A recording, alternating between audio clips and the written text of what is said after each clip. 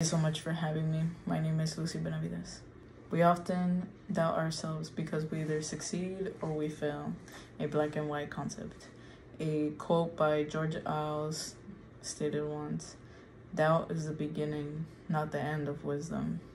In my speech, I will share a personal experience I had with self-doubt that was stopping me from getting out of my comfort zone and reach my other possible opportunities, such as my career of choice.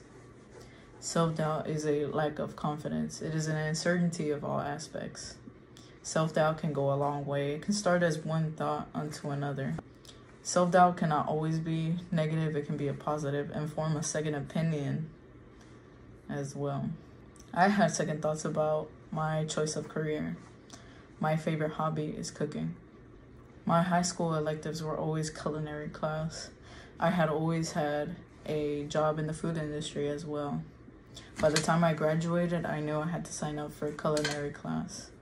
I didn't bother to go through a list of other career choices because I was comfortable. A few months into culinary school, I doubted my choice of career. I felt as though I've been stuck with a routine rather than having fun cooking as a hobby.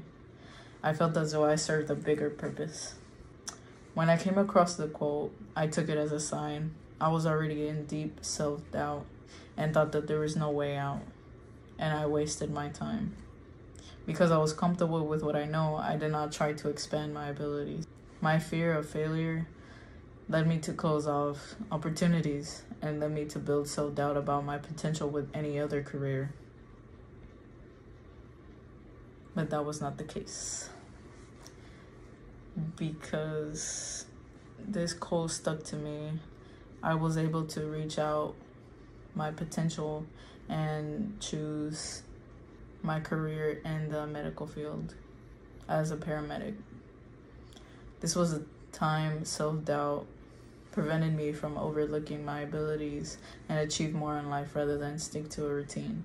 The possibilities are endless. You are in your own timeline. Go for what fits you best. I appreciate your time. Thank you for having me.